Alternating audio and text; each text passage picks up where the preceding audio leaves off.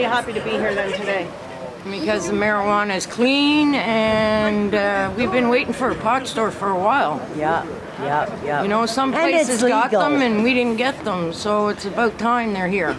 It's unfortunate to see that there's not more micro cultivation licenses that have actually gone through, and we have more variety on product from people that grow on a smaller scale, much easier to tend to and less, pesticides, chemicals, more care and attention paid to it.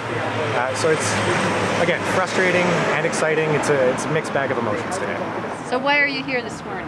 Just to come and check out, I guess, the difference between what we were doing and what the federal legal cannabis shops are doing, and whether they can provide the same quality of knowledge and service and product, essentially. Pretty excited. I got here nice and early and waiting in line, got my long underwear on, got my fleece sweater on, good to go.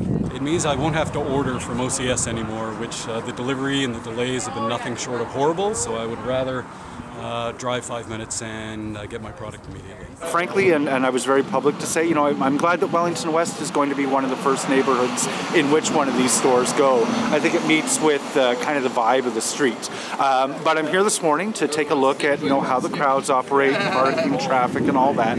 Residents have expressed some concerns. If there are any worst case scenarios unfolding, like the kinds of lines we saw in Montreal, we'll need to react with some adjustments. The store, you have questions, and I feel safe, and on the street, well, you don't know what you're getting. That's my thinking. Here I pay about 85 bucks for 7G. In the street I pay 40s. So it's about $45 of difference. Very beautiful display, well done, very informative, straight to the point, very professionally put together. Just, the team in there is really well informed. So that's very good. I have 5 stars.